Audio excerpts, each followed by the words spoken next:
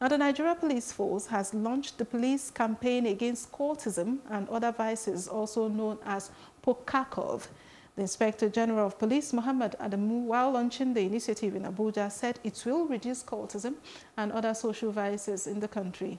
Adamu called for collaboration between the police, government agencies, corporate organizations, and other relevant stakeholders to ensure the campaign is a success.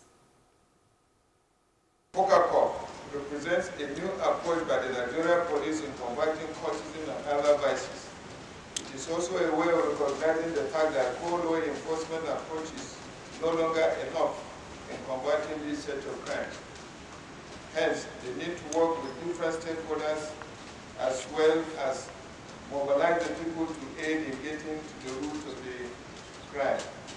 I wish to call on all stakeholders to join the Nigeria Police Force through POCACOV to vigorously carry out enlightenment campaigns with a view to dissuading our youth from engaging in cultism, drug abuse, sexual and gender-based violence, and other vices in the community.